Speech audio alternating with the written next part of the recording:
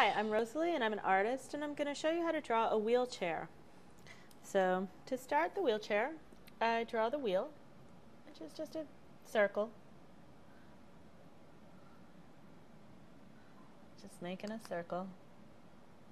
So that's the one wheel, and I put a dot in the center just as a guide, and then going straight up is the back of the wheelchair, and then I make a curve there for the handle, and then this is the seat, the side of the seat, and here's a armrest coming down to that.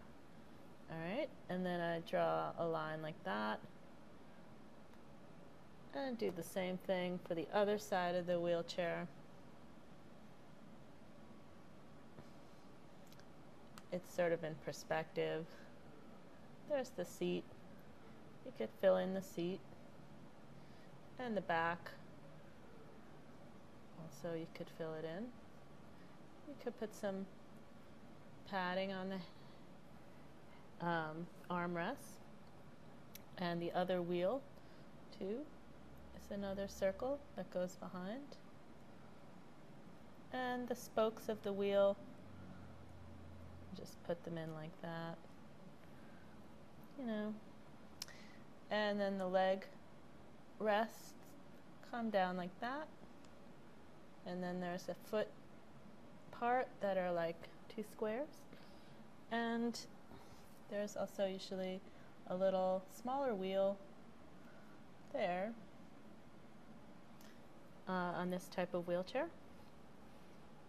So, and you can thicken in the tire if you want, because the tire does have some thickness, and then there's a rail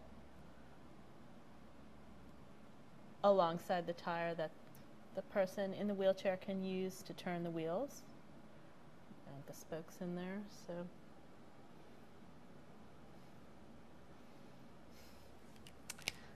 that's how I draw a wheelchair. You could also do a more simplified version of a person sitting in a wheelchair, sort of a symbol that means wheelchair, and that's the person, and then you draw the wheel circle in there. So that's how I would draw a wheelchair.